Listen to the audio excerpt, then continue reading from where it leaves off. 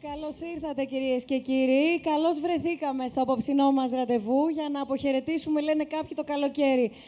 Εγώ θέλω να χαιρετήσω και να υποδεχθώ την Εύη Σιδηροπούλου. Καλώς ήρθες, Εύη. Καλώς σας βρίσκω. Άννα μου, ευχαριστώ πολύ για την πρόσκληση και καλησπέρα σε όλες και όλους. Έχουμε έρθει για να ξενυχτήσουμε, γιατί αγαπάμε την Αθήνα. Έχουμε πετύχει ένα συνδυασμό εδώ πέρα ανθρώπων, όχι μόνο όλοι όσοι είμαστε επάνω στο συντριβάνι, αλλά όλοι όσοι έχετε συγκεντρωθεί στην Πλατεία Μαβίλη, που ο καθένας για το δικό του λόγο, με το δικό του τρόπο, με τους δικούς του ανθρώπους, τις δικές του μουσικές, τα δικά του ποτά, τα οποία αλλάζουν με το πέρασμα των χρόνων, έτσι αλλάζει και η Αθήνα μας, έχει αγαπήσει το κέντρο της πόλης. Αυτό το τραγούδι που επέλεξες για αρχή, τι έχει να πει για την Αθήνα από σένα? Θα το κρατάω. Μια και ήρθα στην Αθήνα το 2007 και είμαι πιο φρέσκια από τους υπόλοιπους, έχω συνδέσει το συγκεκριμένο κομμάτι με τη μετάβασή μου από μια άλλη πόλη στην Αθήνα, καθώς το πετύχαινα. Μισό λεπτό να αλλάξω το κομμάτι. Καθώς το πετύχαινα συνέχεια στο ραδιόφωνο, στο Best, στο οποίο και μετέπειτα δούλεψα. Και μου φέρνει στο μυαλό μία νοσταλγική εποχή, με τον ενθουσιασμό για την εξερεύνηση και την ανακάλυψη μιας καινούργιας πόλης.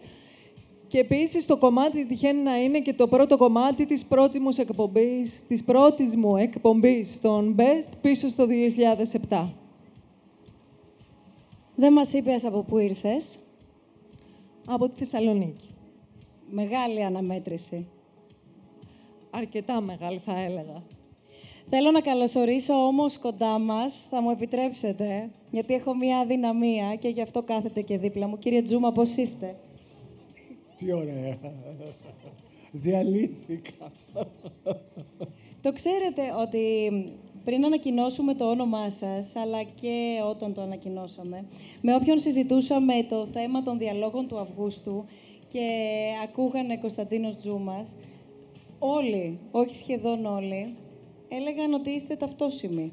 Με την Αθήνα και με τον Αύγουστο στην Αθήνα.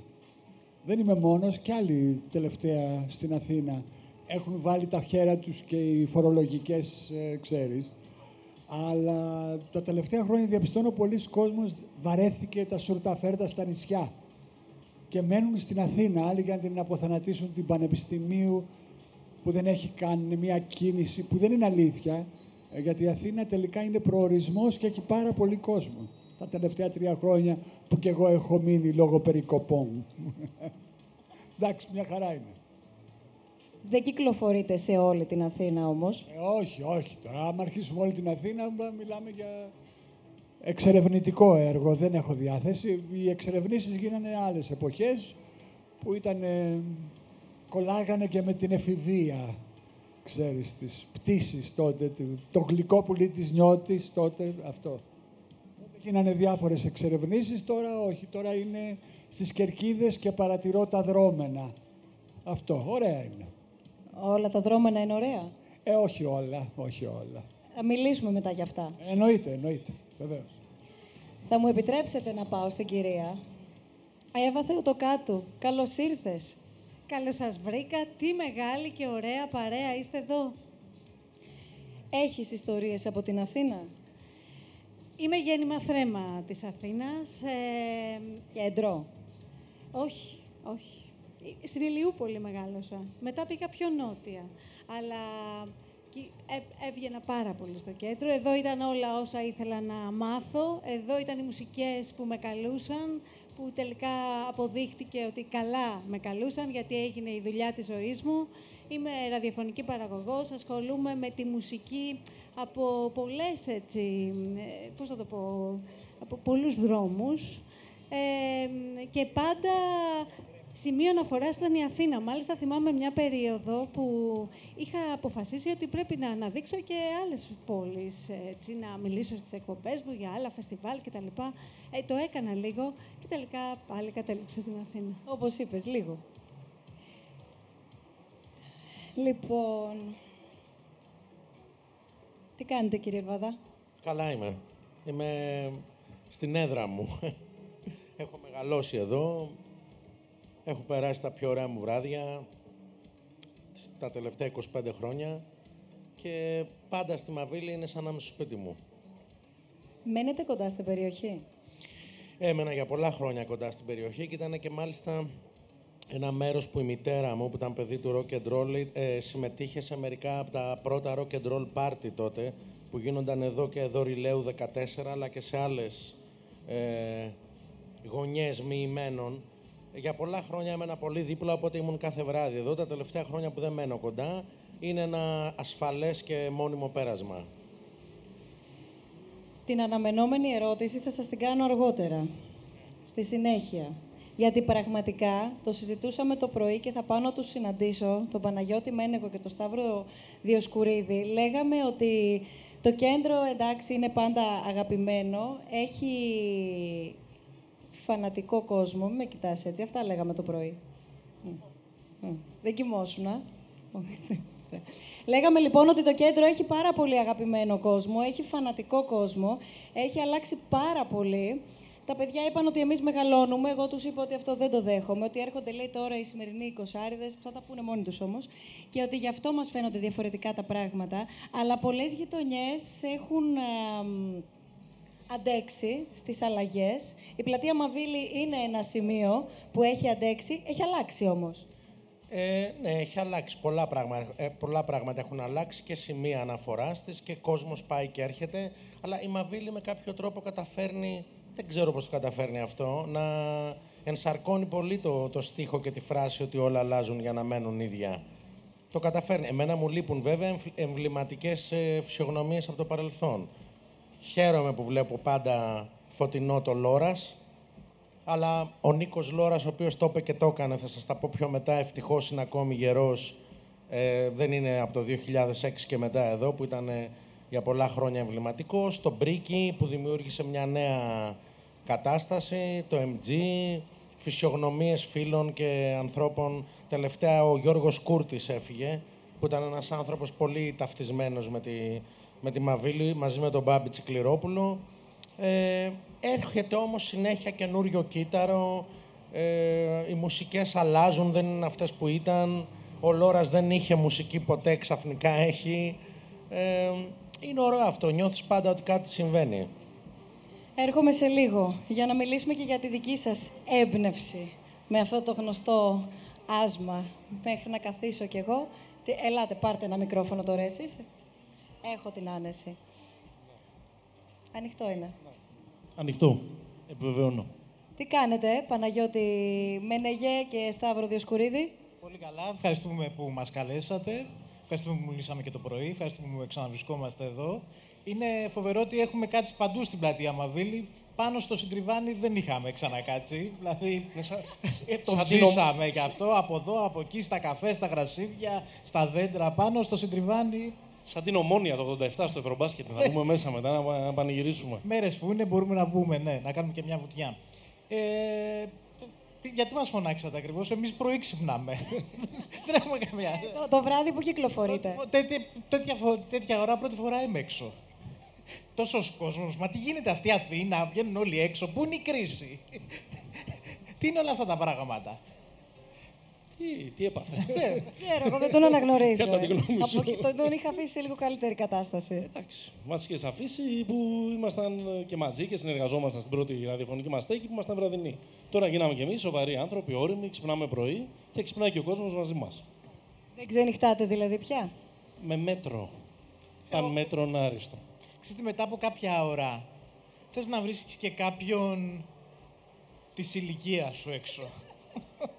Δηλαδή φτάνει 3, εντάξει, έχουμε 4, 5. Ποιο θα μιλήσεις. Υπάρχει αυτό το generation gap που λένε. Αλλά τέλος πάντων, μην μιλάμε μόνο για ότι έχουμε μεγαλώσει. Νομίζω η Αθήνα και το βράδυ είναι. Σκεφτόμουν διάφορα λυπικολυρικά να πω, η νύχτα, τα βράδια. Αθήνα, μια πόλη που δεν κοιμάται ποτέ και αυτά. Όποιος νύχτα περπατεί και διάφορα άλλα τέτοια ζητήματα. Απλώς νομίζω ότι έχουμε ένα χαρακτηριστικό που μας οδηγεί να είμαστε πιο αργοί από τους άλλους. Έχουμε πολύ καλό καιρό. Ναι. Οπότε όλα τα κάνουμε πιο αργά. Και η Αθήνα είναι ο υπαίθριος της βίος, είναι οι πλατείες της. Εκεί έχουμε μεγαλώσει, εκεί έχουμε ξενυχτήσει. Εκεί έχουμε κάνει διάφορα πράγματα για τα οποία είτε δεν τα θυμόμασταν είτε τρεπόμασταν τις επόμενες μέρες. Και η Πλατεία Μαβίλη είναι μία από τις πιο εμβληματικές, έτσι δεν είναι? Θέλω όσοι βρίσκεστε εδώ, από όσους μάλλον βρίσκεστε στην πλατεία, να σηκώσετε χέρι όσοι δεν έχετε φάει βρώμικο από την καντίνα. Επίσης, γιατί δεν είναι τα σάντουιτς μας, γιατί δεν είναι μπροστά. Μετά, ρε παιδί μου, δεν είναι νωρίς ακόμα. Αυτός μεγάλωσε πιο γρήγορα από σένα. Ποιος δεν έχει φάει βρώμικο? Δεν έχεις φάει βρώμικο? Όχι, αν πω ότι δεν έχω φάει βρώμικο, θα μου παραγγείλετε ένα? Σας παραγγείλουμε έτσι κι αλλιώς, σε παρακαλώ πάρα πολύ. Κύριε Οικονομίδη, από όποια γειτονιά κι αν ερχόμαστε, όπου κι αν έχουμε ξενυχτήσει, ό,τι ώρα και να είναι, σε εσάς καταλήγουμε εδώ. Ευχαριστώ πάρα πολύ. Είναι μια περιπέτεια, μια ιστορία 30 χρόνων. Ξεκινήσαμε το 89 με ένα καροτσάκι μικρό και μετά έγινε καντίνα, αυτοκινούμενη και τώρα έγινε εντυχισμένη τα τελευταία 5 χρόνια. Αυτό θα το πιάσουμε στη συνέχεια της συζήτησης. Μας απασχόλησε και μας προβλημάτισε σοβαρά όσους βρίσκαμε λύση εκείνες τις δύσκολες ώρες της πείνας με το πολύ αλκοόλ που βοηθούσατε λίγο έτσι στον οργανισμό μας να έρθουν τα πάνω κάτω. Αλλά έχετε σίγουρα να μοιραστείτε πάρα πολλά μαζί μας. Μας έχετε δει σε άθλιες καταστάσεις. Αλήθεια είναι. Αλήθεια. Χαίρομαι που το επιβεβαιώνετε. Πρώτη διάλογη είναι ο Αύγουστος που μας βρίσκει στην Πλατεία Μαβίλη. Προφανώς πρέπει εκτός από όλους και όλες που βρίσκεστε σήμερα εδώ να καλωσορίσω και όλους όσοι μας παρακολουθείτε μέσω live streaming από το snf.org. Κάθετος live. Πρέπει να πω ότι μπορείτε να στέλνετε τα ερωτήματά σας παραδοσιακά, έτσι όπως ξέρετε, διαδικτυακά εννοώ, γιατί όποιος θέλει από όλους σας μπορεί ανά πάσα ώρα και στιγμή να μιλήσει, να ρωτήσει, να τοποθετηθεί, να μοιραστεί μαζί μας την άποψή του. Όσοι θέλετε να το κάνετε διαδικτυακά μέσω της πλατφόρμας μας, snf.org, κάθετος dialogues. Εκεί μας στέλνετε τις ερωτήσεις σας, τα δικά σας μηνύματα και βέβαια στα social media ανεβάζετε ό,τι θέλετε, σχόλια, φωτογραφίες. Το hashtag μας είναι το Freedom of Speech που βλέπετε και φυσικά, όπως πολύ καλά γνωρίζετε, το SNF Dialogues. Και για πες, ήρθες το 2007 από τη Θεσσαλονίκη στην Αθήνα. Δεν είναι ανοιχτό το μικρόφωνο σου. Την πρώτη φορά που έπαιξες σε μαγαζί, τη θυμάσαι? Έχω την εντύπωση πως ναι. Τις ξεχνάς πρώτες φορές? Τι εννοείς έχεις την εντύπωση πως ναι? Περίμενα θα μου πεις ότι σίγουρα ναι. Αστειεύομαι, τι θυμάμαι. Δεν έχω. Και τι θυμάσαι? Μαζί, να το μοιραστούμε. Θυμάμαι ότι είχα πάρα πολύ άγχος, βέβαια, πώς γίνεται διαφορετικά. Ότι είχε πάρα πολύ κόσμο, ήταν σε μαγαζί στο Κολονάκι. Υπάρχει ακόμα? Είναι ανοιχτό? Είναι ανοιχτό, αλλά πλέον παίζει άλλο μουσικό είδος. Ήταν βράδυ Τρίτης. Σε ποιο δρόμο? Στη Σκουφά. Ένα γωνιακό? Δίπλα στη γωνία. Νομίζω ότι με έχεις καταλάβει. Ναι, το κρατάς και μας λες. Έπαιξα από τότε και άλλες φορές στο ίδιο μαγαζί. Νομίζω ότι οι βραδιές στο συγκεκριμένο μαγαζί είχαν πολύ μεγάλη επιτυχία. Όχι μόνο με εμένα, γενικά με τους DJs. Αυτά. Τι έβλεπες στον κόσμο? Μπορείς να πεις ότι χαρακτηρίζεις εκείνα τα χρόνια τη νύχτα της Αθήνας από κάποιο συγκεκριμένο είδος κόσμου, από κάποιες συγκεκριμένες περιοχές και γειτονιές, από κάποιο συγκεκριμένο είδος μουσικής? Η πρώτη εικόνα που είχες με τη νύχτα της Αθήνας, με τι ταυτίζεται? Ότι ο κόσμος διασκέδαζε το 2007 πιο ανέμελα από ό,τι τις χρόνιες που ακολούθησαν. Χόρευαν τότε? Χόρευαν, χαμογελούσαν περισσότερο, έπιναν παραπάνω σίγουρα. Μετά ήρθε και αυτό το 24% και περιορίστηκαν όλα. Ναι, μετά μπήκαμε στην οικονομική κρίση και η νύχτα συρρικνώθηκε, δυστυχώς. Τι σου λείπει? Το ανέμελο. Αλλά βέβαια και εμείς μεγαλώνουμε, οπότε δεν ξέρω. Εντάξει. Λοιπόν, να το καταρρύψουμε λίγο αυτό το μύθο. Δουλεύει το δικό σας μικρόφωνο? Ότι μεγαλώνουμε, λέει, και γι' αυτό μας φαίνονται διαφορετικά τα πράγματα. Γι' αυτό δεν μπορούμε να διασκεδάζουμε, επειδή μεγαλώνουμε. Πριν από μερικά χρόνια όλοι αυτοί, ας πούμε, θα ήταν λιώμα από αλκοόλια και ναρκωτικά. Τώρα είναι με φαρμακευτική αγωγή, τι πριν. Βέβαια, έτσι. Περνάει ο καιρός και τα λοιπά. Κρατάς αποστάσεις, αυτά. Εντάξει, περνάει και η ώρα. Και ενώ ήρθαμε με μια κοριτσίστικη φρεσκάδα, τώρα λιώνει το μακιγιάζ και θα φύγουμε μουράκλες σε λίγο από εδώ πέρα. Λοιπόν, σε παρακαλώ να επιταχύνεις τη διαδικασία. Ποια μουσική θα βάζατε δίπλα στην Αθήνα? Πού, εδώ? Στην Αθήνα, γενικά, όταν ακούτε Αθήνα. Τώρα εγώ μεγάλωσα με μουσικές, ας πούμε, αυτές που ήταν τώρα ο Bowie, Talking Heads, οι Stones, αυτό. Δεν είναι καμιά ιδιαίτερη μουσική. Ο Χατζηδάκης μου έλεγε κάποτε τι μουσική ακούς όταν είσαστε νέοι, στο Πασαλιμάνι με την παρέα σου. Και του λέω, ακούγαμε ροκ, τζαζ, συμφωνικές. Ωραίο γούστο, λέει. Εμάς καθόλου? Λέω, όχι. Γιατί? Θέλετε, του λέω, ειλικρινή απάντηση. Τη δική σας μουσική τη θεωρούσαμε λιγμική και κοριτσίστικη. Και μου είπε ο Μάνος, το εκλαμβάνω ως κοπλιμάν. Ωραίο, ωραίος. Αυτό. Οπότε δεν αλλού. Η μουσική που θα ταυτίζατε σήμερα την Αθήνα? Καμιά ηλεκτρονική. Καμιά ηλεκτρονική παρτιτούρα. Δεν σας αρέσει πολύ η ηλεκτρονική μουσική? Όχι, μ' αρέσει. Πώς δεν μ' αρέσει? Είναι ο Βαγγέλης Παπαθανασίου, μια χαρά είναι. Αυτά που έχει κάνει τα soundtrack για τις ταινίες είναι υπέροχα. Και τώρα έμαθα ότι η μουσική του για το Fred που παίχτηκε τις προάλλες στην Επίδαυρο, σε χορογραφία Μάλιφαν και κουστούμια της Κατράτζου, ήταν πολύ εντυπωσιακό. Πώς γίνονται πράγματα, δεν είναι θέμα. Το ότι δεν παρακολουθώ κάποιος από εμάς το τι γίνεται δεν σημαίνει ότι δεν γίνονται. Και γράφουνε και γυρίζονται ταινίες και στο θέατρο γίνεται της τρελής και κυρίως μουσικές, καταπληκτικές μουσικές. Εμείς δεν τα παρακολουθούμε γιατί είμαστε αλλού.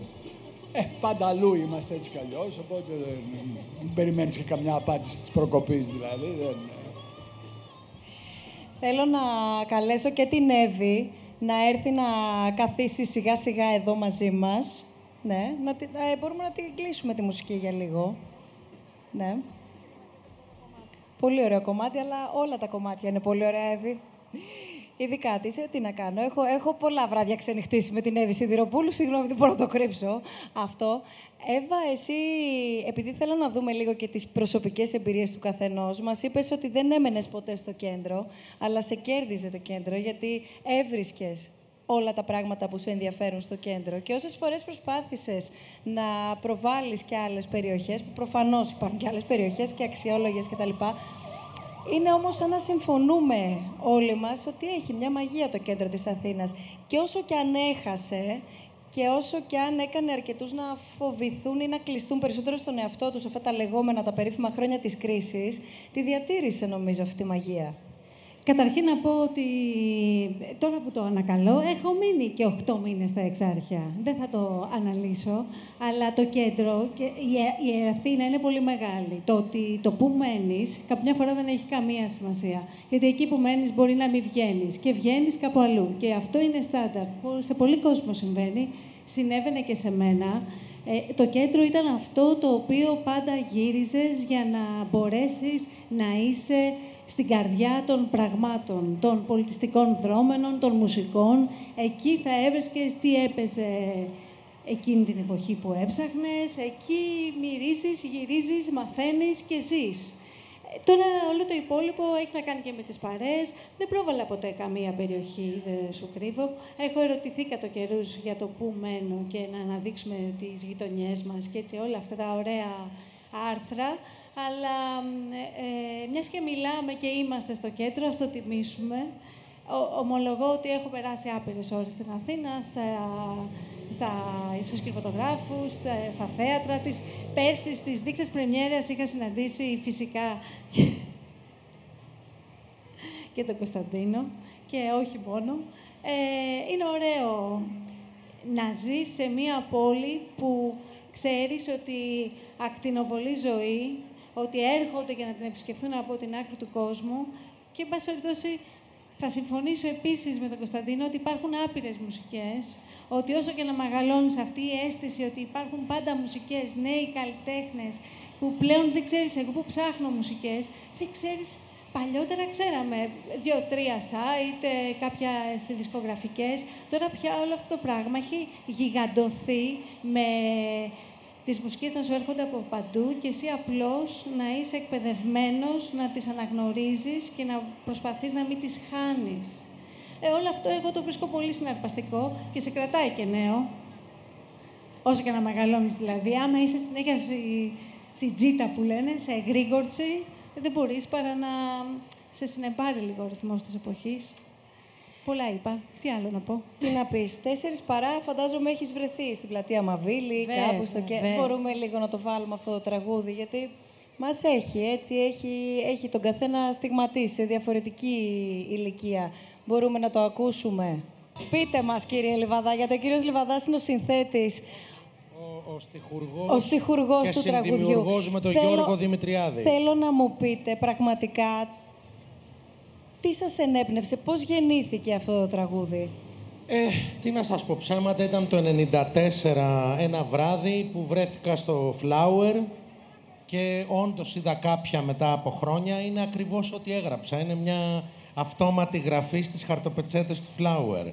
Αυτό ακούγεται τώρα. Πείτε μας λίγο, περισσότερες λεπτομέρειες. Καταρχάς, τι να πρωτοσκεφτώ. Πρώτα απ' όλα είμαι δίπλα στον κύριο Οικονομίδη εδώ. Της μιλήσατε, πήγατε να φάτε μαζί βρώμικο. Όχι, όπως λέω στην αρχή που δεν το ακούσαμε, ναι. Ήταν με κάποιον άλλον πια, μετά από χρόνια. Τίποτα, απλά τους παραμόνευσα, ήταν ένα ενσταντανέ αυτό. Το έμαθε ποτέ αυτό το τραγούδι ότι το γράψατε για εκείνη? Επειδή ξέρετε ότι το γυναικείο ένστικτο είναι σατανικό, το είχε καταλάβει χωρίς να έχουμε μιλήσει και μου το επιβεβαίωσε κάποια χρόνια μετά. Ως συμβαίνει συνήθως. Ναι. Ήταν πάντως μια στιγμή, ένα στιγμιότυπο της πόλης και μάλλον γι' αυτό είχε πολύ γούστο. Αγαπούσα και εγώ αυτές τις μουσικές, όπως και ο Γιώργος Δημητριάδης, που είναι ένα πολύ σημαντικό πρόσωπο του ηλεκτρικού τραγουδιού της Θεσσαλονίκης, που κάναμε το τραγούδι μαζί. Στην ηχογράφηση συμμετέχουν και κάποιοι αγαπημένοι μουσικοί που ο Γιώργος έπαιζε μαζί τους, από τους απροσάρμοστους του Παύλου Σιδηρόπουλου. Είναι ο Αλέκος Αράπης, είναι ο Οδυσσέας Γαλανάκης. Όλα αυτά συνηγόρησαν στο να έχει αυτό τον ήχο, αυτό το γούστο.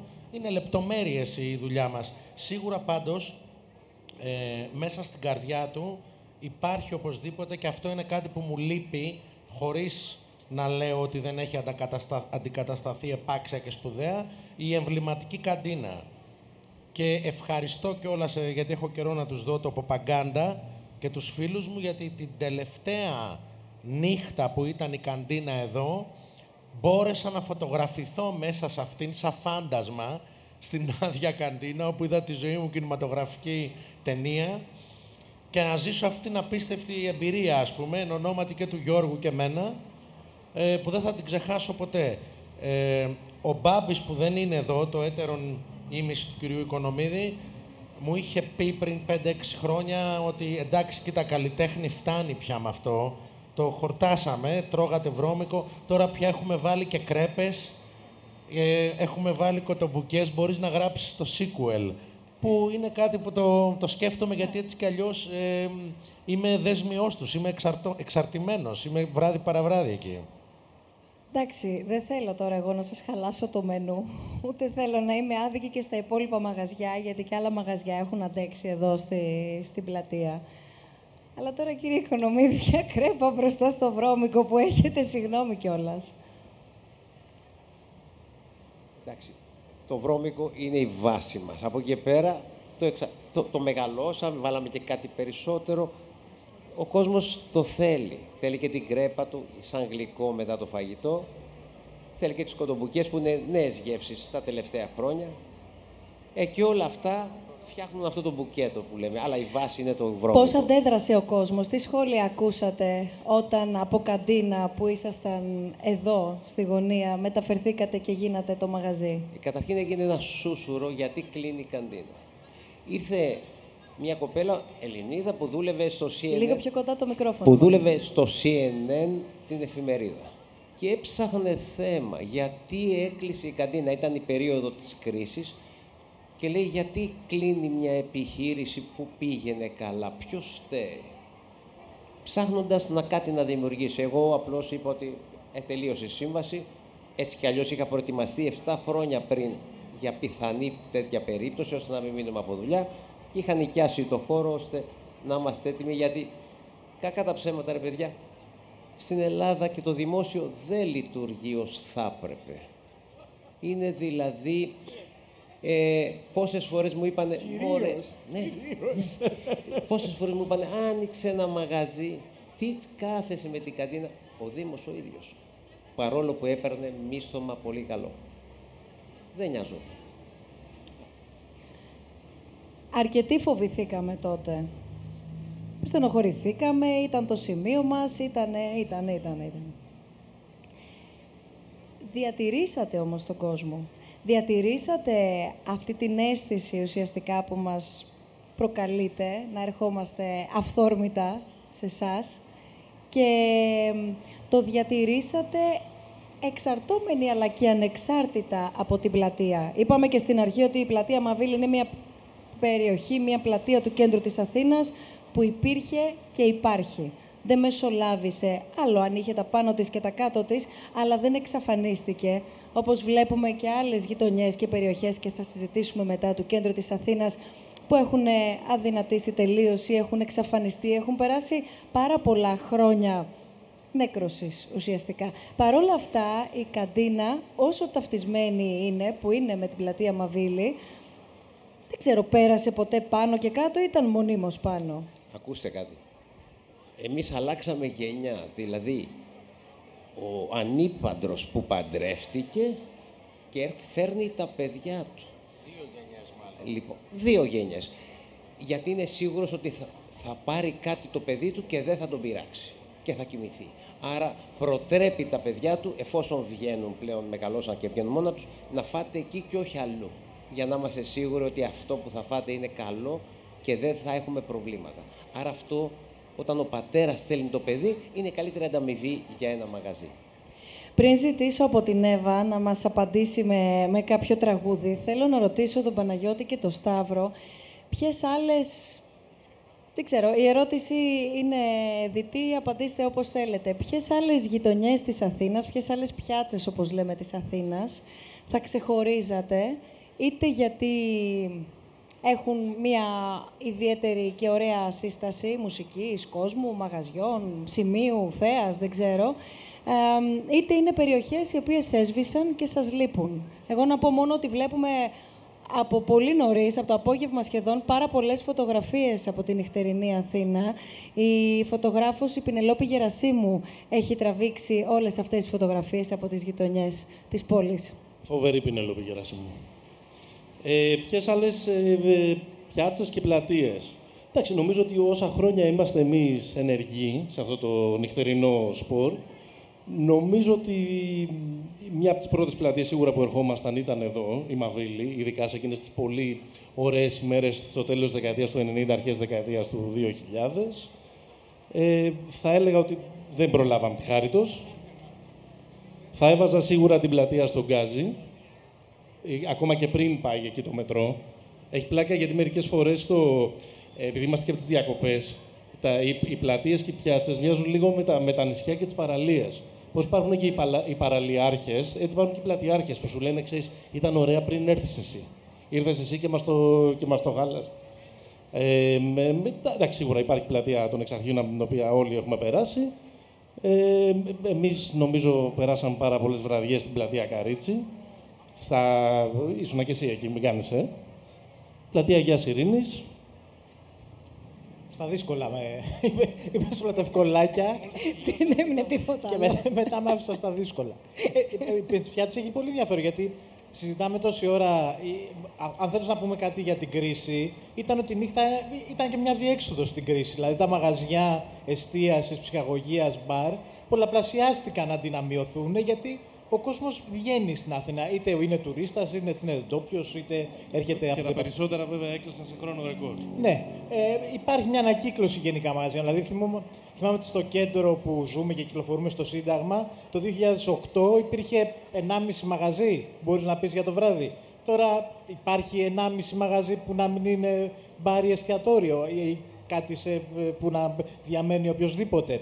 Αλλάζουν πολύ γρήγορα τα πράγματα και το ψυρί, ας πούμε, ένα παράδειγμα. Το ψυρί άνθησε στα μέσα της δεκαετίας του 90, έγινε ο κακός χαμός, μπουζούκια, γαρίφαλα, κόσμος, φαγητά, σουβλάκια, σερμπέτια. Είχε house, είχε oriental, ό,τι θες. Ναργιλέδες, έγινε ο κακός χαμός. Δύο στενά πιο κάτω είχε ένα χαμό, ας πούμε, στα σκοτεινά. Έκλεισε όλο αυτό, έκανε τον κύκλο του και τώρα βλέπουμε ότι σιγά σιγά έρχονται ομάδες, παίρνουν τα μαγαζιά, είναι λίγο πιο εναλλακτικά τα πράγματα και. Πάντως η Μαβίλη, νομίζω, και σίγουρα ο Κώστας και ο κύριος Οικονομήτης είναι πιο αρμόδιοι που το ζουν καθημερινά, δεν είχε πολλές καπανεβάσματα. Είχε καλές, είχε χειρότερες περιόδους, αλλά δεν βγήκε ποτέ από το χάρτη. Νομίζω γιατί είχε στέκια. Είχε μια σταθερή πορεία. Δεν επηρεάστηκε σημαντικά. Παρόλη την κρίση και τα λοιπά, δεν επηρεάστηκε. Είχε τον κόσμο της και ο κόσμος ερχόταν. Ο Λόρας, το Flower, το καινούριο Flower, το Βρίκι, εσείς φυσικά. Βεβαίως. Το ρεκόρ ποιο είναι σε μια βραδιά? Συγγνώμη που κάνω, ότι ξέρεις, μου βγαίνει. Το ρεκόρ βρώμικα σε μια βραδιά. Ας και ακούει εφορία τώρα, τέτοια πράγματα δεν λέγονται. Πάρα πολλά. Αυτά που κόψατε. Αρκετά. Χιλιάδες. Όχι. Μην την κλείσεις απόψε, ρε Χριστιανέ μου, την κατίνα. Είναι αλήθεια ότι εκτός από το κολονάκι δεν θα σας συναντήσουμε πουθενά αλλού? Μα πουθενά. Ναι, είναι αλήθεια, πράγματι. Δεν θα με συναντήσετε πουθενά αλλού. Κειμένο, ξέρεις, τώρα έχουν περιοριστεί οι κινήσεις.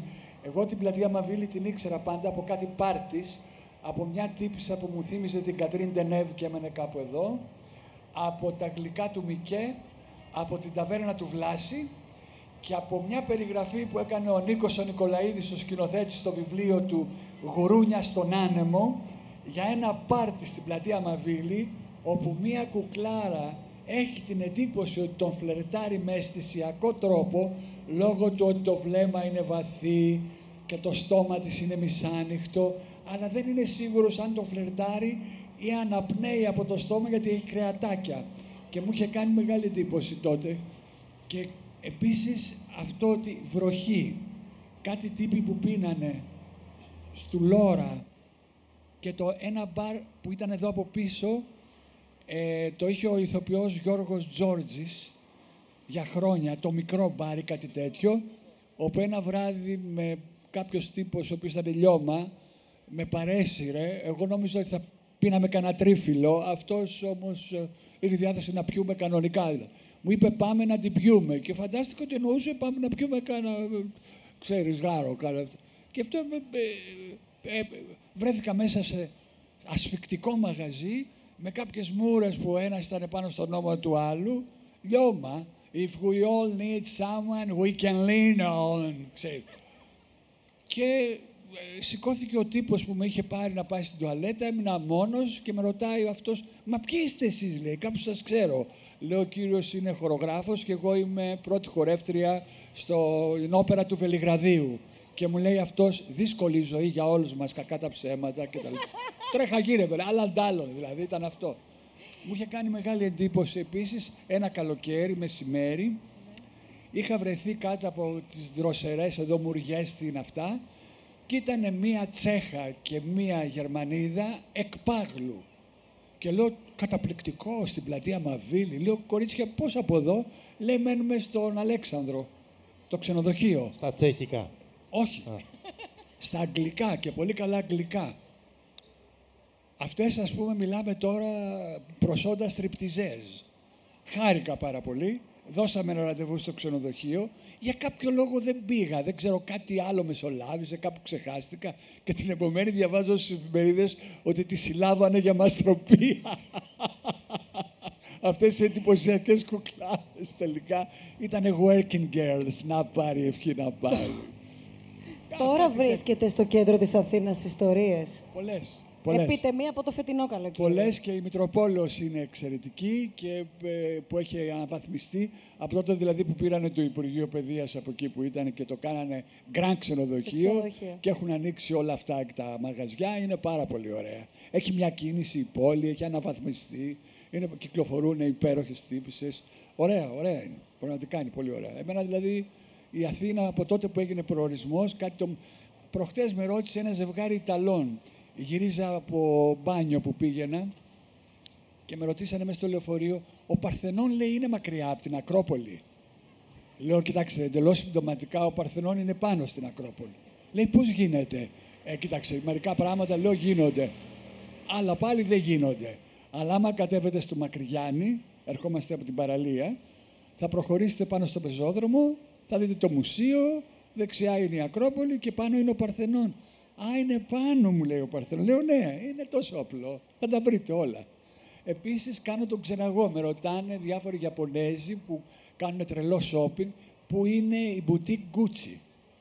Τους λέω, λοιπόν. Και με πια μια κυρία με ρωτούσε και η Chanel παρασύρθηκε από τις άλλες. Είπα, λέω, υπάρχει και αυτό, στη Σέκερη. Νομίζω ότι το Γραφείο Τουρισμού πρέπει να με συμπεριλάβει στο payroll check. Το Κολονάκι πώς άλλαξε για σας? Γιατί όλοι οι υπόλοιποι ξέρουμε όλο αυτό που ξέρουμε, ότι έκλεισαν, έκαναν μαγαζιά, είχε ζωή, δεν έχει, είχε κίνηση, δεν έχει. Τι άλλαξε? Παρασυρθήκαν από τις γυναίκες τους που θέλανε να ζήσουν κοντά στην πολιτεία, ξέρεις, στην Εκάλη, επειδή κι άλλες ζούσαν εκεί στα βόρεια προάστια και εγκαταλείψαν αυτά τα υπέροχα σπίτια εκεί, τα πάρτις τα καταπληκτικά. Δηλαδή, εγώ ξεκίνησα με πάρτις στην Κυψέλη, στο Κιονοσνέγρη, στην Πλατεία Βικτωρίας, στο Κολονάκι και στο Παγκράτη γύρω από την Πλατεία Προσκόπων. Αυτή αναβιώνει πάλι όμως, η Πλατεία Προσκόπων. Μερικά υπάρχουν, μερικά όχι. Τα πάρτι την εποχή εκείνη είχαν 10 κορίτσια και 35 αγόρια, ας πούμε. Από τα 10 κορίτσια, οι 2-3 ήταν εκπάγλου. Μας αφορούσαν όλους. Οι άλλες, άλλη ιστορία. Εν πάση περιπτώσει, πληροφορηθήκαμε μέσα στα χρόνια ότι οι όμορφες των πάρτις ήταν είτε από τη Νέα Σμύρνη είτε από την Καλιθέα. Ήτανε κορίτσια από οικογένειες προσφύγων και είχαν μια διαφορετική έτσι έγλη, ματιά, άβρα και μας άρεσε αυτό. Τώρα βέβαια έχουν αλλάξει τα πράγματα, δεν ξεχωρίζεις τίποτε. Κατεβαίνουν κάτι δολοφονικές ξανθιές με κάτι κάμπριο από το Περιστέρι, ας πούμε, γιατί ο παπάς ευνοήθηκε από το Πασόκ λόγω του ότι έπαιρνε εργολαβίες. Τρέχα γύρευε τώρα, κάλαντάλλον. Τέλος πάντων. Τι έχει αντέξει τότε στο Κολονάκι? Δεν μπορεί να εξαφανίστηκαν όλα. Κάτι παλιές μούρες έχουν μείνει. Μόνο ο Τζούμας. Όχι. Ο Τζούμας είπαμε, σταθερή αξία. Έχουν μείνει διάφορες φυσιογνωμίες οι οποίες και χιούμορ έχουν και ηρωνία έχουν και αυτοσαρκασμό. Και όταν τους ρωτάς πώς πάει, σου λέει χειρότερα. Ακόμη πιο χειρότερα. Τέλεια. Επιβιώνουμε. Όλα καλά. Όλα καλά. Με το παγωμένο χαμόγελο. Με το παγωμένο χαμόγελο. Με το παγωμένο χαμόγελο στην ερημιά με χάρη. Αυτό. Εύα, εδώ νόμιζα ότι είσαι. Είμαι πανέτοιμη. Πείτε μου να πατήσω το play. Πήγαινε. Αλλά όσο πηγαίνεις... Ναι, πρέπει να μου διευκρινίσετε. Θα παίζει ως soundtrack ή θα έχει να κάνει με αυτά που θα σας πω? Τι θέλεις εσύ? Γιατί αν παίζει ως soundtrack πρέπει να αλλάξουμε λίγο το τραγούδι. Γιατί κοιτάς τον κύριο Τζούμα? Γιατί κεντρίζει το ενδιαφέρον όλων. Ό,τι επιλέξεις εσύ. Εντάξει, λοιπόν. Θέλω να ρωτήσω την Εύη, μέχρι η Εύα να ετοιμαστεί, αν έτυχε να μείνεις ποτέ στο κέντρο της Αθήνας, εσύ Εύη. Επίσης, επειδή η Θεσσαλονίκη έχει ένα πανέμορφο κέντρο και έχει μία κουλτούρα και μία ζωή που δεν χρειάζεται να πούμε τίποτα και θα είμαστε το Σεπτέμβριο στη Θεσσαλονίκη. Θα με καλέσετε και εκεί. Θα σε καλέσουμε και εκεί να έρθεις. Δεν θα σταθώ στην πρόσκληση. Αυτό που θέλω να σε ρωτήσω πριν ακούσουμε αμέσως την Εύα είναι εάν ένιωσες ελεύθερη στην Αθήνα, γιατί στη Θεσσαλονίκη αισθάνεσαι μια οικειότητα που σου βγαίνει σχεδόν αυθόρμητα και ας μην κατάγεσαι από εκεί. Και μπορείς να κάνεις και λίγο παρέα με τον εαυτό σου. Αυτό το ένιωσες στην Αθήνα? Το ένιωσα πάρα πολύ και είναι ένα από τα στοιχεία που μου αρέσει ιδιαίτερα ζώντας στην Αθήνα. Για να απαντήσω όμως στην πρώτη ερώτηση, στο κέντρο έζησα και συγκεκριμένα στα Πετράλωνα για 8 συναπτά έτη. Περπατούσα με τα πόδια, έκανα βόλτες μέχρι το Θησίο, μέχρι τον Γκάζι. Έβγαινα πάρα πολύ και εκείνη την περίοδο, όπως και εξακολουθώ να βγαίνω όσο μπορώ. Μου αρέσει πάρα πολύ το κέντρο, αν και πλέον μένω αρκετά μακριά. Ωστόσο, δεν σταματώ να κινούμαι στο κέντρο, ούτε να διασκεδάζω στο κέντρο, να παίζω μουσική στο κέντρο. Ποια είναι η αγαπημένη σου περιοχή? Άμα σου πω δηλαδή να βγούμε αύριο, πού θα μου πεις να πάμε? Ξεκάθαρο στο ιστορικό κέντρο. Αλλά μου αρέσουν ιδιαίτερα, εξακολουθούν και μου αρέσουν ιδιαίτερα και τα πετράλαινα, τα οποία και είναι μια από τις ανερχόμενες γειτονιές, με πάρα πολλά μπάρ, εστιατόρια. Έχεις να μοιραστείς μαζί μας κάποια εμπειρία από βράδυ που έχεις παίξει μουσική στην Αθήνα και έχει συμβεί κάτι εξωφρενικό τουλάχιστον, που για κάποιο λόγο σου έχει μείνει αξέχαστο, είτε γιατί πέρασες εσύ πολύ καλά, είτε γιατί έγινε κάτι εκείνο το βράδυ ή ένιωσες κάτι, είδες κάτι, κάτι όμως που να είναι χαρακτηριστικό? Κάτι χαρακτηριστικό, πολύ κραυγαλαίο δεν μου έχει συμβεί. Έχω παίξει πάρα πολύ στη ζωή μου και μάλιστα αυτό το επάγγελμα το έκανα τυχαία για το χαρτζηλίκι. Γιατί ξεκίνησα στον πρώτο ραδιοφωνικό σταθμό που αυτή ήταν η τρέλα μου και τότε μου δίνανε 150 ευρώ. Και ήταν πολύ μακριά ο σταθμός, ήταν στο Μαρούσι και έδινα τα πάντα στις διαδρομές. Οπότε ένας φίλος μου είπε να παίξω σε ένα μαγαζί για το χαρτζηλίκι. Και μετά αυτό το πράγμα όλο με κυνηγάει, ας πούμε, χωρίς να το κυνηγάω, αλλά ομολογουμένως το απολαμβάνω. Δεν θα σου κρύψω ότι όταν πηγαίνω για να παίξω, μπορεί να έχω 8 ώρα, έχω τόσα να κάνω, έχω πολλές δουλειές, αύριο πρέπει να ξυπνήσω πρωί, πρέπει να γράψω αυτό, αλλά όταν πηγαίνω, εκστασιάζομαι. Έτσι ήσουνα και με εμάς, δηλαδή, όταν σε πήραμε, είπες, όχι μωρέ τώρα. Όχι, γιατί εσείς δεν είστε DJ set. Το DJ set έχει ένα σκληρό πρόσωπο. Για μίλησέ μας λίγο γι' αυτό. Καταρχήν, όπως με βλέπεις, δεν είμαι του ξενυχτιού. Ξενυχτάω, αλλά είμαι ένας πρωινός τύπος που προτιμώ να ξυπνήσω πρωί, γι' αυτό τη μέρα, να κάνω πράγματα, να διαβάσω ένα βιβλίο, Κωνσταντίνα, αλήθεια σου λέω, έχω διαβάσει πολλά. Αλλά παρόλα αυτά, όταν μπαίνεις σε αυτή τη διαδικασία, έχεις ένα connection, μία σύνδεση με το κοινό, που αυτή η σύνδεση ανάγεται σε υποχρέωση, γιατί έχουν έρθει, ενδεχομένως σε πληρώνει και κάποιους επιχειρηματίες, γιατί περιμένουν από σένα να τους αλλάξεις τη διάθεση. Και αυτό οφείλει να κάνει ο DJ. Σε ό,τι διάθεση και να έχεις, την ξεχνάς, μόνο και μόνο για να μπορέσεις να πάρεις το feeling και να ισορροπήσεις τις μουσικές τις δικές σου με το κοινό. Γιατί είναι και αυτό ένα θέμα. Τι παίζεις δηλαδή? Τι μουσική ακούς εσύ? Εγώ δεν ακούω μόνο ηλεκτρονικά. Νόμιζα θα μου πεις δεν ακούω μουσική. Όχι, μου είπες δεν ξενυχτάω. Δεν ακούω. Δεν υπάρχει. Δεν γίνεται να μην ακούς μουσική και να είσαι σε αυτή τη δουλειά. Και δεν γίνεται γιατί εγώ ακούω όλη μου τη ζωή μουσική. Δεν ακούω όμως μόνο ηλεκτρονική. Δεν σου κρύβω ότι καμιά φορά αυτό το ντύπι-ντύπι της ηλεκτρονικής, όταν ψάχνω ηλεκτρονικά κομμάτια, έχω πει ότι και με έχει κουράσει. Αλλά το ισορροπώ με το ραδιοφωνικό μου κομμάτι, που εκεί ακούω άλλες μουσικές, γιατί σε ένα ραδιόφωνο δεν μπορείς να πας με ένα beat να χτυπάει. Δεν είναι ευχάριστο. Πρέπει να κάνεις φοβερό edit, δηλαδή να το κόψεις για να μπορέσει να γίνει κάπως έτσι, προσιτό, ή διαφορετικά πρέπει να το μπερδέψεις με άλλες μουσικές. Όλο αυτό είναι μια ισορροπία που τη μαθαίνεις με τον καιρό και τη νιώθεις μέσα σου. Αλλά η μουσική για μένα είναι και θα είναι σανίδα ζωής, αλήθεια. Στα χειρότερά μου και στα καλύτερά μου με μουσική είμαι. Σταμάτησα κιόλας και θα σας βάλω κι άλλο μια κομματάρα από έναν φοβερό DJ. Για βάλε μας. Ο οποίος DJ είναι ο LDJ Bookem. Και αυτός, μιας και μιλάμε για το κέντρο, αγελάς, τα ξέρεις όλα. Γιατί δεν σε έχω πετύχει εσένα ποτέ? Πες, γιατί δεν σε έχω πετύχει? Θα τα συζητήσουμε μετά, πες. Ξέρεις και τον LDJ Booker. Το κορίτσι είναι δικό μας. Δεν απαντάω εγώ, ρωτάω σήμερα. Ωραία. Ο LDJ Booker, γιατί δεν παίζει? Γιατί είναι. Ο LDJ Booker είναι ένας DJ ο οποίος έκανε ένα θρυλικό πάρτι σε ένα θρυλικό κλαμπ που μπορεί να μην ακούτε αυτή τη μουσική, αλλά η Αθήνα έχει γράψει ιστορία στη dance μουσική στα τέλη των 90s και μέχρι την αρχή των Zeros.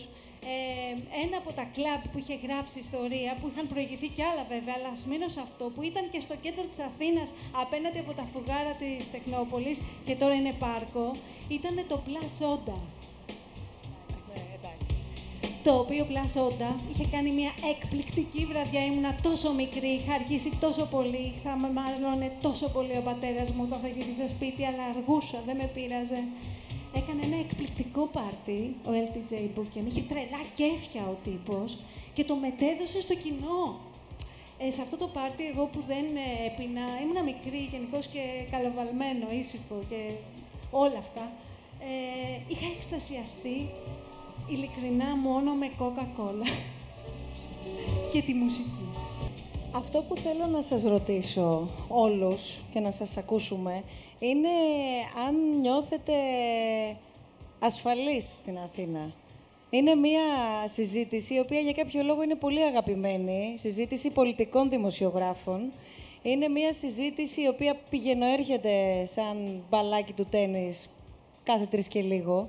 Και δεν ξέρω αν είναι προσωπική μου άποψη, αλλά συγκρίνοντας, εν πάση περιπτώσει, κάποια γεγονότα από τα 16 μου μέχρι τα 36 μου που κυκλοφορώ στο κέντρο της Αθήνας, δεν έχω φοβηθεί, θα πω. Όχι ότι λείπουν περιστατικά, όπως φαντάζομαι παντού υπάρχουν, αλλά τρομοκρατημένοι δεν έχω νιώσει. Αλλά δεν ξέρω ποια είναι η δική σας γνώμη. Θέλω να το συζητήσουμε.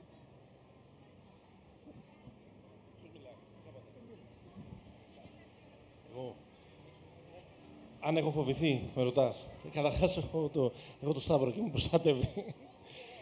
Κοιτάξτε, τώρα η Αθήνα είναι μια μητρόπολη των 5 εκατομμυρίων κατοίκων. Έχει όλα αυτά τα πράγματα τα οποία έχουν οι μητροπόλεις ανάλογου πληθυσμού. Έχει και τις επικίνδυνες γωνιές της, αλλά δεν είναι Gotham City. Όπως, τέλος πάντων, το ακούμε πάρα πολύ από αυτό. Και σίγουρα στην Αθήνα δεν κινδυνεύεις από τους ανθρώπους που χωρίς να το θέλουν έγιναν πρωταγωνιστές αυτής της εβδομάδας. Ωραία τα είπες. Συγχαρητήρια. Δεν ξέρω. Όλοι έχουμε ακούσει ιστορίες από διάφορα σκηνικά, από κλοπές, από πράγματα που μπορεί να έχουν συμβεί τη νύχτα. Δεν νομίζω, εγώ προσωπικά δεν έχω κινδυνεύσει ποτέ στη ζωή μου και δεν είναι ότι έχω περάσει και από γειτονιές που θα έλεγες ότι θα μπορούσα να κινδυνεύσω και διάφορες ώρες που θα έλεγες ότι θα μπορούσαμε να κινδυνεύσουμε. Και νομίζω κανείς δεν νιώθει και το αίσθημα του φόβου του να κυκλοφορεί στην πόλη και ειδικά τη νύχτα και να βγει. Τώρα, από την άλλη υπάρχουν και τα media που μια περίοδο αρεσκόμαστε πολύ να φτιάχνουμε ιστορίες τρόμου. Θυμάμαι το 2008 μέχρι το 2011 το κέντρο της Αθήνας ήταν απροσπέλαστο. Για να μπεις έπρεπε να φορέσεις κράνος, αλεξίσφαιρο, πιθανότατα θα έφευγες χωρίς τίποτα πάνω σου κτλ. Αλλά νομίζω ότι όσοι κυκλοφορούσαμε τότε, εντάξει, ζήσαμε, από ό,τι φαίνεται. Καταφέραμε, βιώσαμε, είμαστε εδώ, πάνω από το συντριβάνι. Έτοιμοι να πανηγυρίσουμε. Ανησυχώ, μην γίνει κανένα λάθος και ανοίξει κανείς το συντριβάνι όλη αυτή την ώρα. Για πείτε μας. Θα κινδυνεύσουμε εκεί. Τι να σου πω, έχω βρεθεί μέχρι και στο Χάρλεμ, από το θράσος της αγνίας. Δεν μου έχει συμβεί. Φύλακας άγγελος ως εκθαύματος, αποσύμπτωση, συγχρονίσιτη, δεν ξέρω τι είναι απ' όλα. Και στην Αθήνα. Κάτι βραδιές που ερήμωνε διότι η τηλεόραση τους απασχολούσε όλους με κάτι τρομακτικές ιστορίες. Εγώ κυκλοφορούσα και θυμάμαι να συναντώ, ειδικά μια βραδιά που είχε γίνει κάποιο θέμα με πρόσφυγες μετανάστες που είχαν από την Κρήτη στη νομική και δεν θυμάμαι. Και ήταν έρημοι και όλοι ήταν στις οθόνες. Εγώ λοιπόν κυκλοφορούσα ανάμεσα στην πλάκα, σύνταγμα, αυτά κτλ. Και πέτυχα επάνω σε μια ομάδα κοριτσιών. Ήταν 6 κορίτσια, πάρα πολύ όμορφα, ειλικρινά πολύ ντυμένα, trendy. Και λέω, κορίτσια, πού πάτε? Λέει, κάνα κλάμπινγκ, λέει, μεγάλε, ξέρεις τώρα, εντάξει. Πώς μ' άρεσε. Το βρήκα δηλαδή εξαιρετικό. Κόντρα σε όλη τη γενική μιζέρια και όλη αυτή που είχε πέσει ότι κάτι τρέχει και τι θα κάνουμε με το θέμα. Ποιο θέμα, μωρέ. Τα κορίτσια προσπαθούσαν να βρούνε κάπου να περάσουν καλά εκείνο το βράδυ. Υπέροχες, διασκίζανε έρημους δρόμους, ας πούμε. Μ' άρεσε πάρα πολύ. Ήταν το πιο έτσι ενθαρρυντικό πράγμα που συνάντησα εκείνη την περίοδο που είπανε και τα παιδιά πριν που όλο κάτι γινότανε και Με παίρνανε τηλέφωνο κάτι φίλοι που μένανε στα προάστια και μου λέγανε «Πού ήσουνα?» Λέω «Έξω». «Έξω? Μα έξω γίνεται...» «Άντε μωρέ από εδώ πέρα, καημένε, έξω γίνεται. Κάτσε εκεί πέρα, όχι Ρώσου εκεί και άσε μας εμάς. Μια χαρά είμαστε». Δεν κατάλαβα τίποτα. Εγώ. Αλλά αυτό μπορεί να είναι συμπτωματικό. Εύα. Εγώ θα έπρεπε να φοβάμαι, αλλά δεν φοβάμαι, γιατί έχω ένα περίεργο, παράλογο, δεν ξέρω, αίσθημα ότι οι Αθηναίοι, οι πολίτες αυτής της πόλης είναι αλληλέγγυοι. Δηλαδή, και κάτι να πάθω, μια φωνή θα βάλω, θα έρθουν και θα με βοηθήσουν. Δεν ξέρω αν αυτό δεν ισχύει, δεν το έχω ανακαλύψει ευτυχώς, αλλά δεν φοβάμαι. Φοβάμαι πως θα έπρεπε να φοβάμαι, αλλά εγώ είμαι στο σήμα μου, που λένε. Κύριε Οικονομίδη. Νιώθω ασφαλής. Σε αυτή την πόλη, αν εξαιρέσεις 2-3 περιοχές που ίσως και τα λοιπά, όσο επιτοπλίστων, νιώθω ασφαλής ό,τι ώρα και να κυκλοφορήσω. Δεν μου έχει τύχει κάτι το αξιοσημείωτο. Σε σχέση με παλαιότερα. Όχι. Δεν βλέπω κάτι διαφορά εγώ. Έχω νιώσει τα πάντα, ξέρω εγώ. Μία από τις μεγάλες βασίλισσες πλατείες, όπως είναι η πλατεία Βικτωρίας, που θα έπρεπε να την ξαναφέρουμε στην κουβέντα, ας πούμε, για πολλά χρόνια, για άσχετους λόγους, για πολλούς λόγους, αισθάνθηκα ότι την έχασα. Δεν μπορούσα ούτε να νοσταλγήσω, δηλαδή, εκεί. Ναι. Αυτά τα έχει πει καταπληκτικά και ο Νικολαίδης σε ένα άλλο βιβλίο τώρα, μια στεκιά στο μάτι του Μοντεζούμα. Τελευταία Ναι. στεκιά στο μάτι του Μοντεζούμα, πράγματι. Το οποίο εκεί, όποιος θέλει να δει κάτι για αυτή την Αθήνα, την παλιά, την άλλη που συζητάμε, θα πάρει πάρα πολύ από αυτό το άρωμα. Εκεί όμως τι έπαιξε ρόλο, ρωτάω γιατί. Το συνδέω λίγο με την αλλαγή στο Κολονάκι, για παράδειγμα, για άλλους λόγους. Στο κομμάτι της διασκέδασης και της κουλτούρας και της αισθητικής, και είπε ο κύριος Τζούμας ότι έφυγε πολλοί κόσμος, προτίμησε τα προάστια, ούτω καθεξής κτλ. Θέλω λίγο να δούμε το ρόλο των κατοίκων. Αναφέρθηκε και η Εύα στον κόσμο που ζει. Δεν ξέρω ο ακριβώς. ρόλος των κατοίκων ποιος είναι? Γιατί η Αθήνα είχε και έχει ακόμα γειτονιές, και αναφέρομαι σε ανθρώπους πια που ζουν. Δεν βγαίνουν μόνο στο κέντρο, αλλά ζουν στο κέντρο. Ναι, δεν ξέρω ακριβώς τι συνέβη. Εγώ μεγάλωσα σε μια πατησίων μυθική. Μια πατησίων των 15 κινηματογράφων. Έχεις την καλύτερη θέα της Ακρόπολης από την Πατησίων. Ναι, βέβαια. Μια πατησίων των 15 κινηματογράφων, των 20 θεάτρων, των 35 δισκάδικων. Για να μην μιλήσω για κάτι που θα ήταν άδικο, την προσωπική μου μυθολογία, γιατί κάθε γενιά έχει τη μυθολογία της. Δηλαδή, το αν χαιρόμουν εγώ το ότι έμενε η Γόγου 3η Σεπτεμβρίου 177, ενώ εγώ στο 166, και ήταν μια περιοχή καλλιτεχνών, τα ξέρει ο κύριος Τζούμας καλύτερα από όλους, μια μυθική περιοχή. Μας αφήναν από 12 ετών και πηγαίναμε στο σινεμά ό,τι ώρα θέλαμε, ας πούμε, στη στοά του Broadway. Σήμερα η στοά του Broadway ακόμα είναι ένα σκοτεινό ερείπιο, ας πούμε, που είχε τα καλύτερα μαγαζιά της Αθήνας κάποτε και τώρα δεν μπορείς καν να περάσεις. Τα ίδια τα αισθάνθηκα πολύ έντονα πριν από τότε που λένε τα παιδιά, λίγο πριν το 8, μεταξύ 5, 6, 7, στην Ευρυπίδου που σύχναζα επίσης πολύ. Υπήρχε ένα μπέρδεμα εκεί και στην πλατεία θεάτρου. Από την άλλη υπάρχουν και ολόκληρες βραδιές που ατρόμητος θέλω να πάω στο λόφο του Σκουζέ, να διασχίσω τη Λένορμαν, να δω πλατείες από αυτές τις πολύ παραγωνισμένες εκεί. Υπάρχουν κάποιες πλατείες, υπάρχουν οι Ράμνες, η συνοικία Ράμνες στην Κωνσταντινούπολεως και η πλατεία των Ραμνών, που είναι αρχαία περιοχή. Είναι εποχή από τον καιρό του Πλάτωνα και από τότε που ήταν η Ακαδημία του Πλάτωνα εκεί. Σίγουρα πάντως στη Μαβίλη, πάντα για πάρα πολλούς λόγους, αισθανόμουν μια μεγάλη ασφάλεια και οικογένεια. Δεν έχει να κάνει μόνο αυτό και με την πρεσβεία.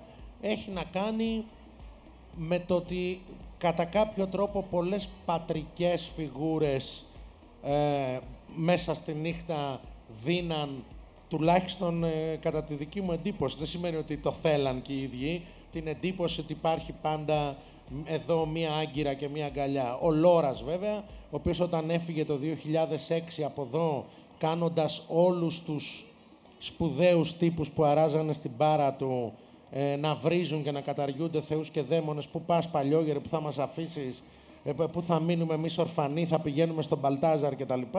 Είπε τότε ότι εγώ, παιδιά μου, νιώθω ότι έχω 15 χρόνια μπροστά μου, ήταν σε μεγάλη ηλικία ήδη, για να κάνω τη νύχτα μέρα. Και πράγματι το έκανε. Πολλοί από τους πελάτες του δεν είναι πια στη ζωή και το θηρίο ο Λόρας, ο οποίος στην έκδοση του περιοδικού Life το 2004 για τους Ολυμπιακούς Αγώνες ποζάρει με παπιόν μπροστά στην μπάρα του ως the most cult barman of Athens. Από εκεί και πέρα μπορούμε να πούμε πολλά. Κρατάω αυτό που ρώτησες, αλλά ήθελα λίγο να μιλήσω για τη Μαβίλη παραπάνω, για το ρόλο των κατοίκων. Τα ίδια νιώθει ένας 15 χρόνια νεότερος από μένα για τη Σμαράγδα, στον Πρίκι. Τα ίδια νιώθει ένας 10 χρόνια μικρότερος από μένα ή και μεγαλύτερος για το Γιάννη στο MG. Υπάρχει πάντα αυτή η αίσθηση αγκαλιάς, παρόλο που η Μαβίλη ήταν πάντα και ένα κύτταρο ζωντανό, πολύ ατιθάσεων πνευμάτων, πολύ περίεργων, ας πούμε, και συγκρουσιακών χαρακτήρων και πολύ σπουδαίων δημιουργών όμως. Δηλαδή, εγώ πρόλαβα το Λόρα μικρός που ήταν ο Νίκος Καρούσος μέσα, ήταν ο Αχιλλέας Περσίδης κάθε βράδυ, σπουδαίοι μουσικοί, διανοούμενοι, δεν είχε μουσική. Αυτό είναι κάτι σημαντικό.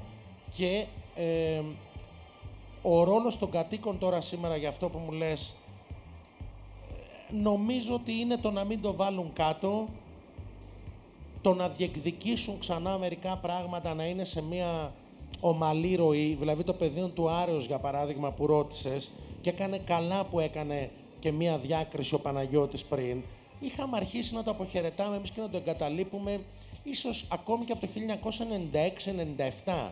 Δεν είναι συνδεδεμένα όλα με όλες τις μεγάλες ροές ή αλλαγές που απλά μπορεί μετά στο μυαλό κάποιον ή αναπεριόδους να το επέτειναν. Το πάρκο κάποτε ήταν ένα όνειρο, ένα αριστούργημα. Σιγά σιγά, για πολλούς λόγους, άρχισε πια και αυτό που λες, και ο μέσος κάτοικος, ακόμη και ας πούμε εντός εισαγωγικών νοικοκύρης της περιοχής που το απολάμβανε, αμαχητεί να δέχεται ότι για κάποιο λόγο δεν του ανήκει, δεν είναι πια μέρος της ζωής του. Δεν νομίζω ότι αυτό πρέπει να υπάρχει στη σκέψη. Πιστεύω πάρα πολύ στη διαδικτυακή cyber γενιά που έρχεται, ότι θα καταλάβει κάτι που είχε πει ο Τσαρούχης σε μια συνέντευξη στην Ακρόπολη το 1958. Είχε πει κάποτε, οι ευεργέτες και οι δωρητές πιστεύω ότι δεν θα είναι ανεγέρσεων, αλλά κατεδαφίσεων.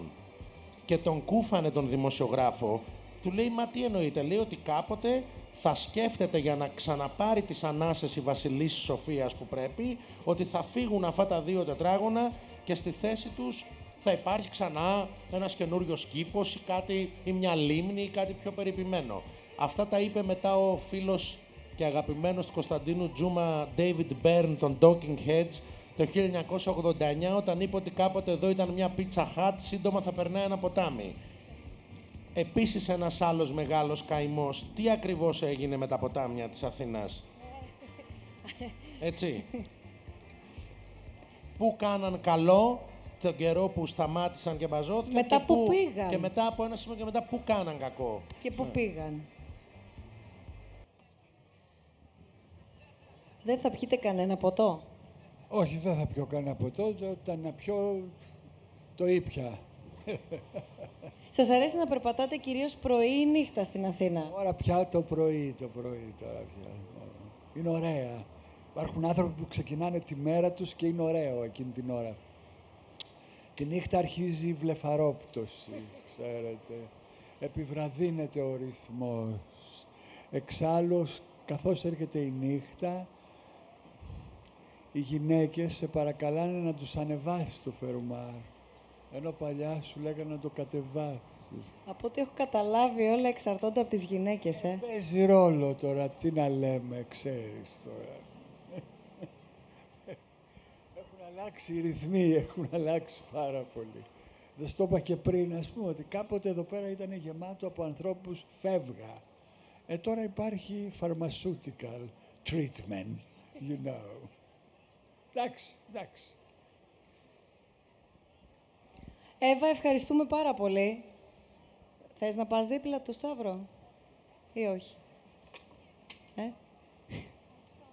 Είναι η alternative. Είναι η alternative που τους μάθαμε από το ραδιόφωνο, τους μάθαμε από τις μουσικές τους, είναι δημοσιογράφοι, τους διαβάζουμε, σας ακούμε, σας βλέπουμε, σας απολαμβάνουμε γενικά. Επειδή πραγματικά εμένα προσωπικά με ξεσηκώνεις. Ναι. Να μας πεις την ιστορία, να μας μιλήσεις λίγο για αυτές τις μουσικές, να μας μιλήσεις λίγο για τη χορευτική, γιατί το έλεγες νωρίτερα, πλευρά της Αθήνας. Ναι, ακούσαμε αυτές τις πολύ ωραίες ιστορίες εδώ για τη Μαβίλη και για όλα τα μαγαζιά. Εγώ λατρεύω πάρα πολύ να ακούω τις ιστορίες για το Λόρα, ας πούμε, που είπε ο Κώστας ο Λιβαδάς.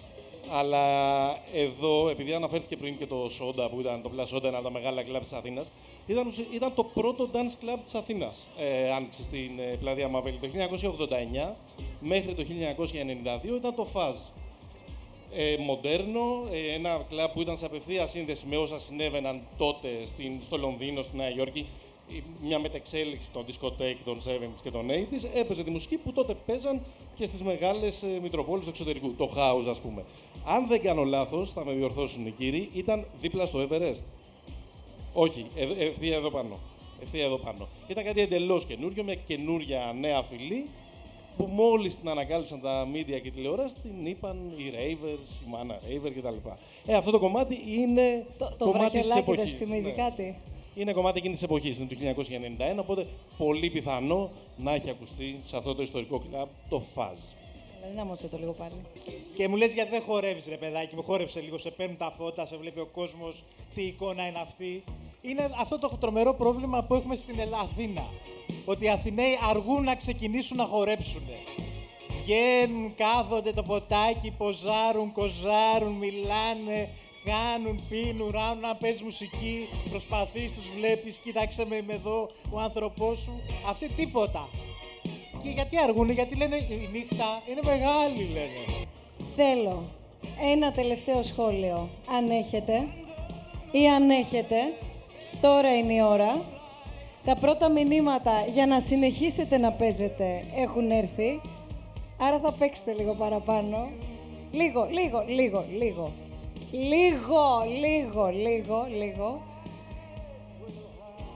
Τίποτα. Έχετε κάποιο σχόλιο, να κλείσουμε, να ακούσουμε μουσική, αυτό πρέπει να κάνουμε, μας είμαστε ειλικρινείς. Να έχουμε καινούργιες αναμνήσεις, να δημιουργούμε συνέχεια καινούργιες αναμνήσεις. Αυτό είναι το σχόλιο.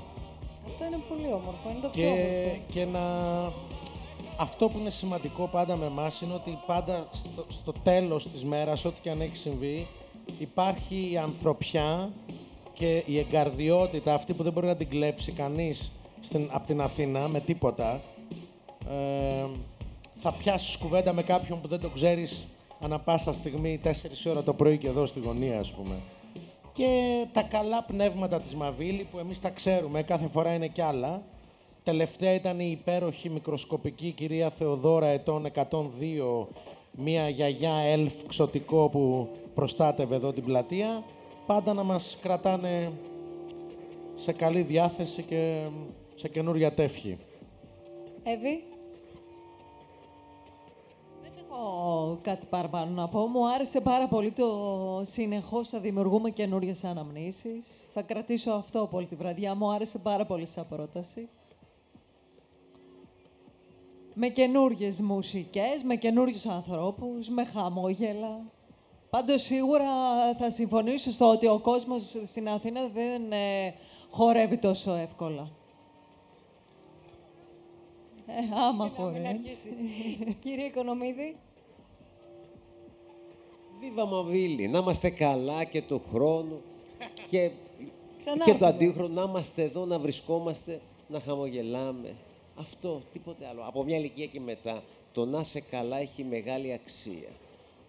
Αλλά όταν είσαι μικρός δεν το καταλαβαίνεις. Αυτό και του χρόνου που λένε είναι πολύ σημαντικό.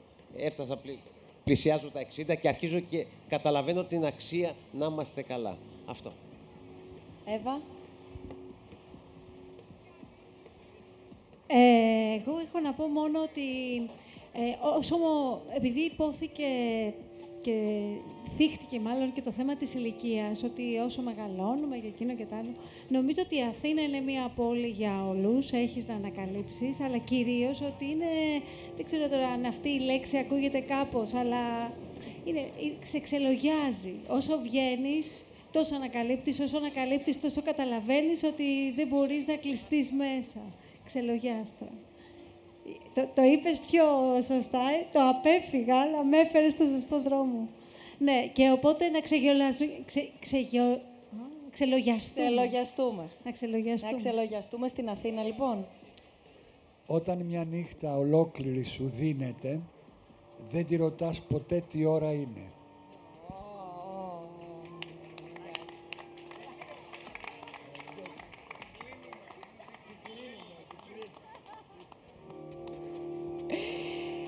Δεν ξέρω αν κάποιος από εσάς θέλει να μοιραστεί κάτι μαζί μας. Ιδάλλως, να σας αποχαιρετήσουμε εμείς από εδώ. Παραμένουμε εδώ. Ο λόγος, η μουσική για την ακρίβεια στον Παναγιώτη και το Σταύρο. Αλήθεια, έχουν έρθει μηνύματα για να τους ακούσουμε. Και το ραντεβού μας στις 25 Σεπτεμβρίου στη Θεσσαλονίκη. Καλό υπόλοιπο.